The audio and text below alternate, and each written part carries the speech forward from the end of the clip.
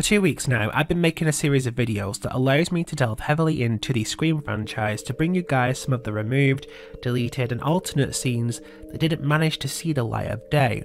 Most of this information is taken from original scripts, drafts and interviews with cast and crew who worked on the movie. To make sure you don't miss out on this awesome Scream trivia, be sure to hit subscribe and make sure you sign up for notifications so you don't miss a single update. Today's video is more of a discussion of sorts about some details I've been reading about a specific character from the Scream franchise.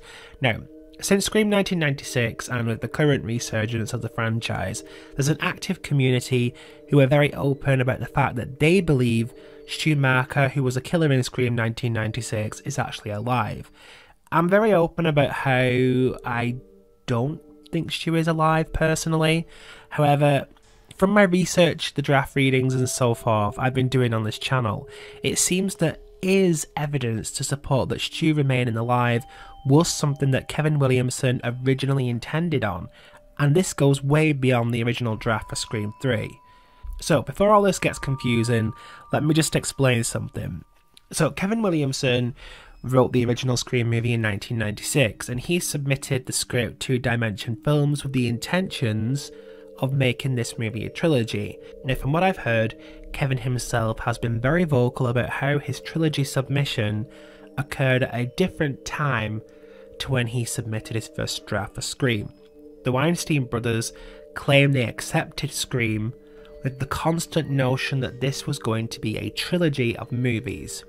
So Kevin Williamson then went back to his draft for Scream 1996 and begun some rewrites in the hopes of making the movie tie into a sequel, or more so, the future installments he had planned.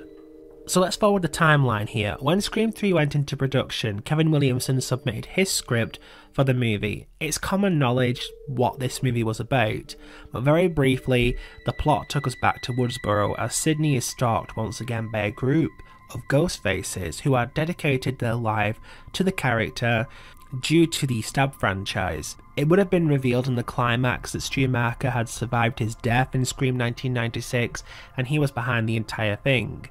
So what I'm going to do with this video is basically add some fuel to this fire. I'm no believer that Stu is alive, but it seems Kevin absolutely corrected an element of the original draft to leave his fate somewhat open to discussion. I'm going to read you through Stu's final moments in the original draft of Scream 1996 to explain further, but it seemed that Stu was confirmed dead in the original draft, but that element was cut out. So this was Kevin's script way before he decided to make this a trilogy. So very briefly, the original draft actually had Randy Meeks take up a somewhat more heroic role as he joined Sydney in her fight against the killers. Randy was the one who faced off against Stu, while Sydney faced off against Billy. So without further ado, let's take a look at how Stu was originally written out of the movie. Randy manages to stand when a figure comes leaping at him, completely unexpected. It's Stu, barreling into him. They fall back into the living room. Sydney grabs the gun next to Billy and turns to the living room to find Randy and Stu rolling across the floor in a deadlock, fighting, both seriously injured. Sid tries to find aim when a hand grabs hold of Sydney's ankle, toppling her to the floor. Once again, she finds Billy on top of her. Randy and Stu pound at each other, beating and clawing on Sydney as she fights viciously, attacking with everything she's got. Randy is desperately trying to pry away from Stu. He grabs hold of the television set and tries to pull himself off the floor out of Stu's clutch. His hands find the top of the TV, the VCR. He yanks on it, gripping it with his hands, bringing it around with force crashing the VCR into Stu's head. Stu drops. So skipping ahead a little bit here. Billy and Stu lay face up, head to head. Sid and Gail move over them, staring down. Randy joins them. Sydney nudges their bodies, they both stir. Randy, careful. This is the moment when you think the killer is dead, but then he springs back to life for one last scare. Sydney grabs the gun from Gail. Not this time, says Sydney. She positions her foot on Stu's chest and aims.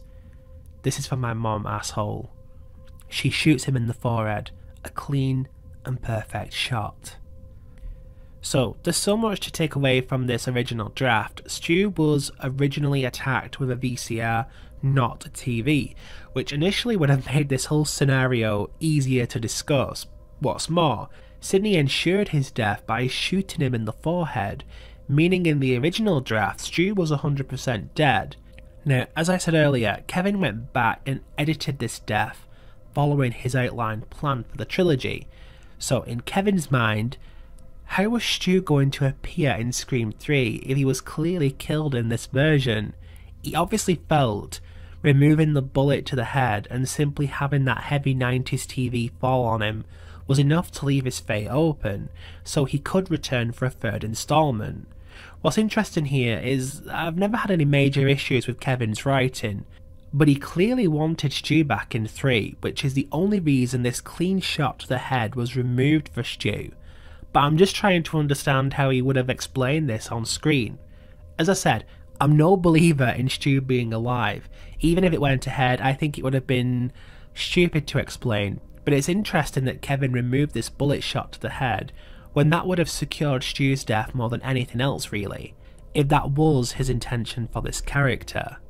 So what are you all thinking about this? I just know this will get an interesting response. So thank you very much for watching, guys. Don't forget to like, share and subscribe, and look out for more great Scream content on the way.